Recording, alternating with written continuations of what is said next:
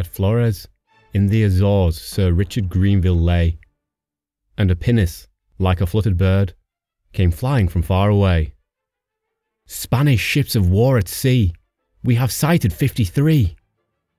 Then sware Lord Thomas Howard, "Fore God, I am no coward. But I cannot meet them here, for my ships are out of gear, and the half my men are sick. I must fly, but follow quick. We are 6 ships of the line, can we fight with 53? Then spake Sir Richard Grenville, "I know you are no coward. You fly them for a moment to fight with them again. But I've 90 men and more that are lying sick ashore. I should count myself the coward if I left them, my Lord Howard, to these Inquisition dogs in the devildoms of Spain." So Lord Howard passed away with 5 ships of war that day, till he melted like a cloud in the silent summer heaven. But Sir Richard bore in hand all his sick men from the land, very carefully and slow, men of Bideford in Devon. And we laid them on the ballast down below, for we brought them all aboard, and they blessed him in their pain, that they were not left to Spain, to the thumbscrew and the stake, for the glory of the Lord. He had only 100 seamen to work the ship and to fight, and he sailed away from Flores till the Spaniard came in sight, with his huge sea castles heaving upon the weather bow. "Shall we fight them or shall we fly? Good Sir Richard, tell us now, for to fight is but to die. There'll be little of us left by the time this sun be set." And Sir Richard said again, "We'll be all good Englishmen. Let us bang these dogs of Seville, the children of the devil, for I never turned my back upon Don or devil yet." Sir Richard spoke and he laughed, and we roared a hurrah, and so the little Revenge ran on sheer into the heart of the foe, with her 100 fighters on deck and her 90 sick below.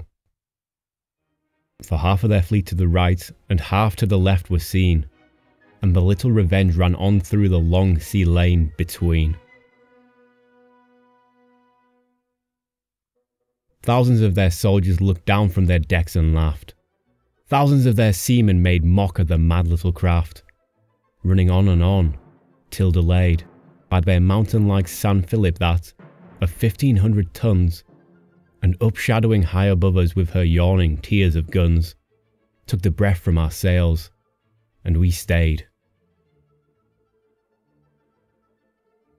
And while now the great San Philip hung above us like a cloud, whence the thunderbolt will fall long and loud, 4 galleons drew away from the Spanish fleet that day, and 2 upon the larboard and 2 upon the starboard lay, and the battle thunder broke from them all.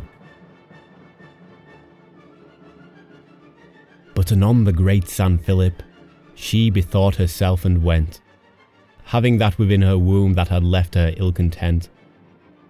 And the rest they came aboard us, and they fought us hand to hand. For a dozen times they came with pikes and musketeers, and a dozen times we shook 'em off as a dog that shakes his ears when he leaps from the water to the land. And the stars came out far over the summer sea, but never a moment ceased the fight of the 153. Ship after ship, the whole night long, their high-built galleons came. Ship after ship, the whole night long, with her battle thunder and flame. Ship after ship, the whole night long, drew back with her dead and her shame. For some were sunk and many were shattered, and so could fight us no more. God of battles, was ever a battle like this in the world before? For he said, fight on, though his vessel was all but a wreck. And it chanced that, when half of the short summer night was gone, with a grisly wound to be dressed he had left the deck, but a bullet struck him that was dressing it suddenly dead. And himself he was wounded again in the side and his head, and he said, fight on, fight on. the night went down, and the sun smiled out far over the summer sea. And the Spanish fleet with broken sides laid round us all in a ring. But they dared not touch us again, for they feared that we could still sting. So they had watched what the end would be, and we had not fought them in vain. But in perilous plight were we, seeing 40 of our poor 100 were slain, and half of the rest of us maimed for life, in the crash of the cannonades and the desperate strife. And the sick men down in the hold were most of them stark and cold, and the pikes were all broken or bent, and the powder was all of it spent, and the masts and the rigging were lying over the side. But Sir Richard cried in his English pride, "We have fought with a fight for a day and a night as may never be fought again.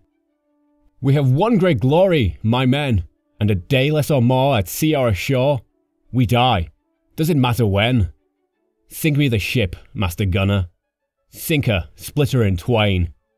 Fall into the hands of God, not into the hands of Spain." And the gunner said, "Aye, aye." But the seaman made reply, "We have children, we have wives, and the Lord hath spared our lives. We will make the Spanish promise, if we yield, to let us go. We shall live to fight again, and to strike another blow." And the lion lay there dying, and they yielded to the foe. And the stately Spanish men to their flagship bore him then, where they laid him by the mast, old Sir Richard caught at last. And they praised him to his face with their courtly foreign grace. But he rose upon their decks, and he cried, "I have fought for Queen and faith like valiant man and true. I have only done my duty as a man is bound to do. With a joyful spirit I, Sir Richard Grenville, die." And he fell upon their decks, and he died. And they stared at the dead that had been so valiant and true, and had holden their power and glory to Spain so cheap, that he dared her with one little ship and his English few. Was he devil or man? He was devil for aught they knew. But they sank his body with honour down into the deep, and they manned the Revenge with a swarthier alien crew. And away she sailed with her loss and longed for her own, when a wind from the lands that they had ruined awoke from sleep, and the water began to heave and the weather to moan. And or ever that evening ended a great gale blew, and a wave like the wave that is raised by an earthquake grew, till it smote on their hulls and their sails and their masts and their flags, and the whole sea plunged and fell on the shot-shattered navy of Spain. And the little Revenge herself went down by the island crags, to be lost evermore in the main.